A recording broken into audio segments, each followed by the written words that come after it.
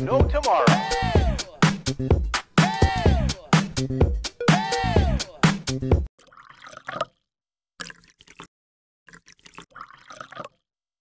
Hey y'all, welcome to my channel, or welcome back. If you are new here, thank you so much for joining us. If you are returning, you already know it. You are fabulous. All right, so today's video, this is number 6 of our daily devotionals. So I have been doing the 365-day daily devotional by Sarah Young. It is called Jesus Calling, and it was something that I decided to do for myself that I just thought that I would share with y'all. I mean, it's a really awesome book, and I knew moving forward in my life with everything that has gone on, if you are not familiar with what's happened on my channel, you've kind of missed a little bit. So I'm going to leave those videos linked in the description box. And also, if you've missed any of these episodes, like 1 through 5 of the daily devotionals, and you'd like to go back and watch one of those, I will have those linked as well in the description box. But if you have missed, my little town was hit by a tornado, and unfortunately, my family and I lost our home. But we have been incredibly blessed, and we're doing fine, and we're going to be fine. But like I said, I knew moving forward, I was going to have to get myself a little closer to the Lord, because I knew I was going to have, I know I'm going to have to lean on those verses and just, yeah. I knew it was going to take some work, not just pray about it and hope everything works out. You know what I mean? Like, that's not okay. That's not the way this works. This is serious. So anyways, if you enjoy something like that, I hope that you will give this video a thumbs up. It definitely helps my channel. Don't forget to share it with your friends and family, and subscribe. That would be awesome. Plus, hit that notification bell so that you can upload. Why are y'all uploading? So that you can be notified every time I upload a new video. I got all kind of tongue-tied just then. Anyways, all right, let's jump right into this. Okay, so number 6. This is a really, really nice one. I love everything that this one says.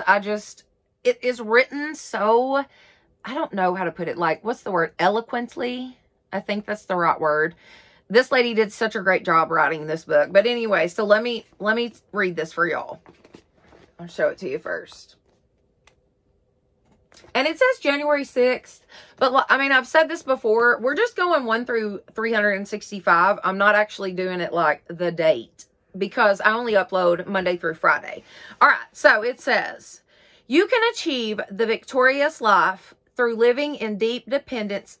Y'all, I'm reading the one from literally Friday. Sorry. I had my book turned over the wrong way. Oh my gosh, I'm so blunt sometimes. Anyways, scratch that. Start over. Okay. I am able to do far beyond all that you ask or imagine. Come to me with positive expectations, knowing that there is no limit to what I can accomplish.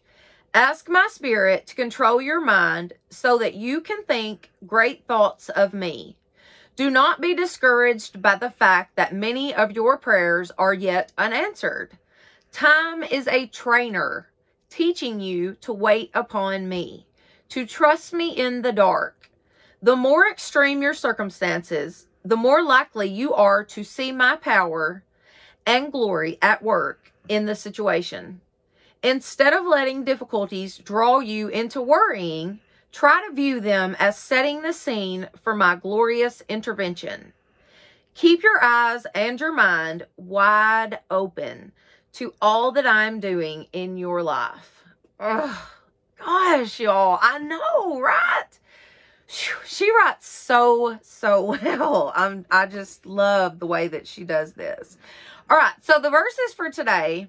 Now to him who is able to do immeasurably more than all we ask or imagine, according to his power that is at work within us. To him be the glory in the church and in Christ Jesus through all generations, forever and ever. Amen. Ephesians 3:20 through 21. The mind of sinful man is death, but the mind controlled by the Spirit is life and peace. Did y'all hear that one? The mind of a sinful man is death, but the mind controlled by the Spirit is life and peace. You want the Holy Spirit, controlling your mind and helping you stay positive and keep your eyes upon the Lord. I mean, yeah, that is, you have to strive for that. I'm sorry, but you do. You need to go and just dig with all you've got. If you are in a situation right now where you're miserable, then you need to be seeking the Lord. Like, seriously, I'm telling you, I am coming from a place of, I've been at the lowest you can be. I am a sinner. I am a preacher's daughter. I have done, awful stuff, y'all. But I asked the Lord to forgive me, and he did. Plain and simple. And that's all you have to do. Just ask the Lord to forgive you, and then seek him. Ask him to be with you and guide you and help you. And like I said, just help you to stay positive and to stay seeking his face. And to, I'm not perfect to this day. I still sin. And I told y'all a couple videos back, I don't even go to church like I should anymore.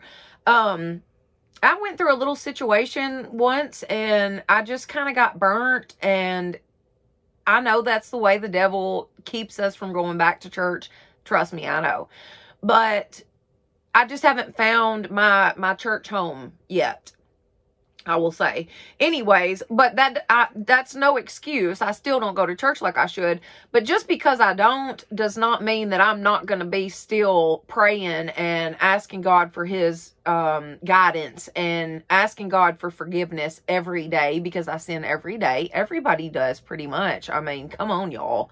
Let's be serious. If we're going to do these devotionals and we're going to get down to the nitty gritty, then let's get there, girls, because this is just kind of stuff that needs to be said, I feel like. I don't know.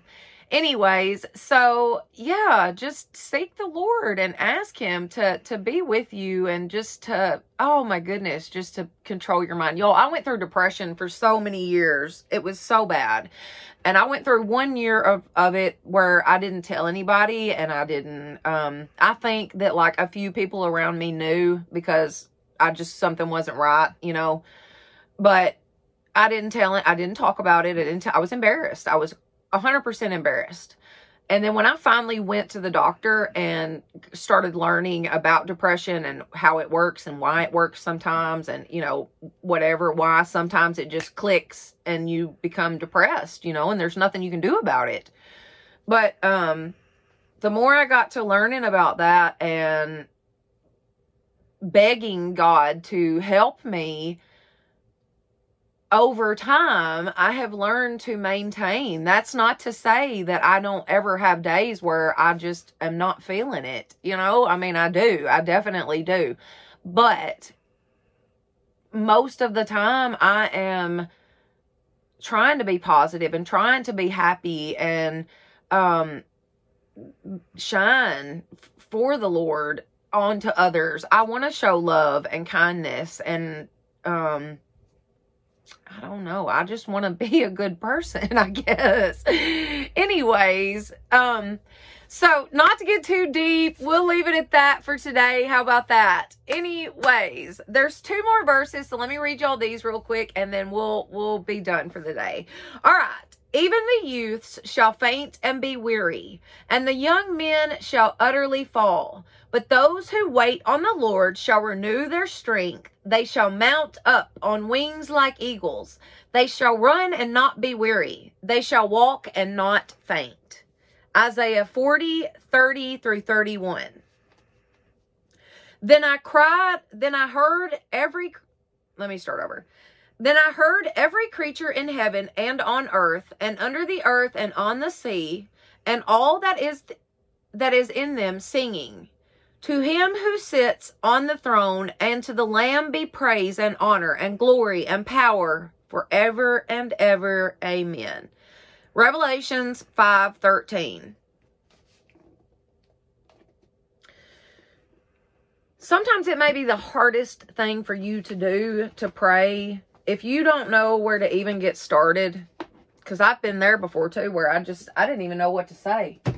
I was so, I was very, I don't really know how to explain it, but I have been there before where I was so closed up and, oh goodness, just a shell of a person and completely engulfed in addiction and, you know, the depression and anxiety and whatever. And the only things I could get out of my mouth was Jesus. Jesus, Jesus, Jesus, Jesus, Jesus, Jesus. I didn't know what to say. I didn't know how to pray. I didn't know what I was asking for. I didn't know what I needed, but I knew I needed Jesus. So if you are there, just say Jesus. Just close your eyes and show God reverence. Bow your head and say Jesus. And I promise you the rest will come. I promise. All right. I hope that you guys enjoyed this video. I think I've already said it, but I'll say it again. If you did enjoy this video, please give it a thumbs up. It definitely helps my channel. Don't forget to share it with your friends and family and subscribe. Hello, that would be awesome. Plus hit that notification bell so that you will know each time I upload a new video. All right, guys. Thank you so, so much for hanging out with me. I really do appreciate it. I do. I want you all to know how much I appreciate y'all being here with me to do this, because it really keeps me accountable for myself, and I don't want to stop. I want to make sure that I do all 365 of these. I really do. So I love it that you guys are with me, and that I love the comments afterwards. Like, everybody kind of has a little discussion, and I love it. I think it is awesome. It's such a awesome little group, you know, to be a part of. So if you're really into something like that, subscribe seriously and be a part of this. Be sure you comment. Let us know you're here. If you've got a prayer request, pop that dude in the comment section. I'm sure you'll have tons of people see it. Okay. All right. Thank you so much for being with me, and y'all have a blessed day.